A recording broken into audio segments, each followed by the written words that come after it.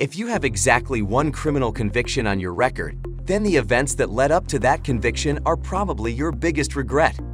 Even though the arrest happened when you were so much younger, the record of the unfortunate incident shows up every time a prospective employer or landlord conducts a background check.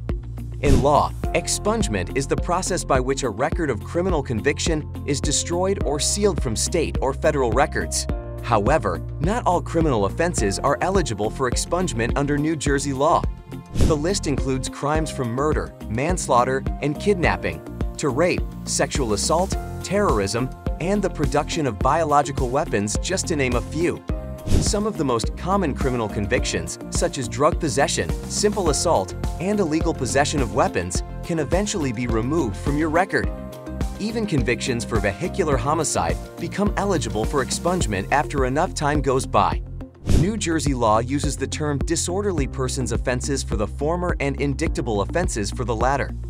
You must wait 5 years after completing your sentence before you can apply to expunge a record of a disorderly persons offense, and 10 years before you can apply to expunge the record of an indictable offense.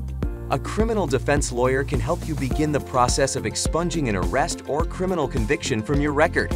If you need more info, contact the law offices of Jonathan F. Marshall.